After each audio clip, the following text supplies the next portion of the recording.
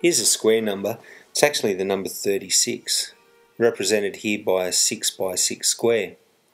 But you can see two edges of this square actually shaded in brown.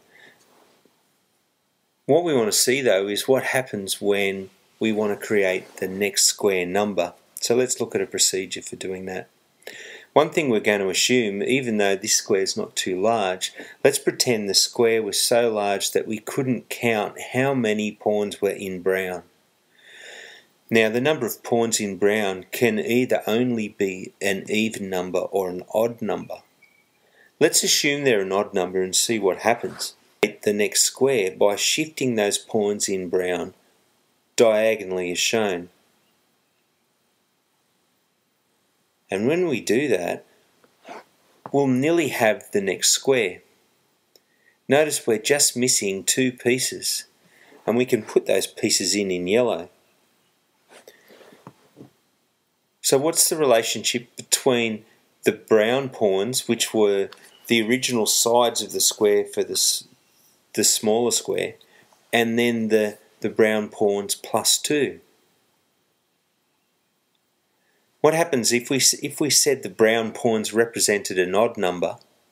What have we got now when we add the brown pawns plus 2? We've in fact got the next odd number in the sequence.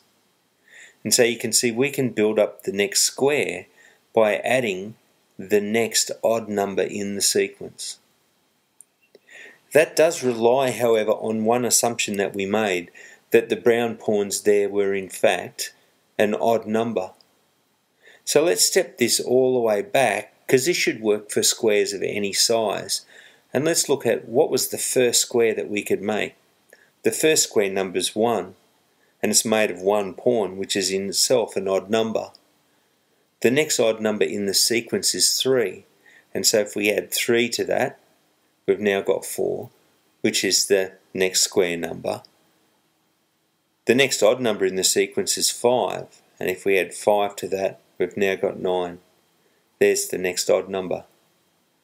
So there's a sort of a proof by what we would call induction, looking at making an assumption, seeing if it's true for the next one in the series, and then if we can assure ourselves that it's true for the first one in the series, then that chain of events should make sure that it's true for all in the series.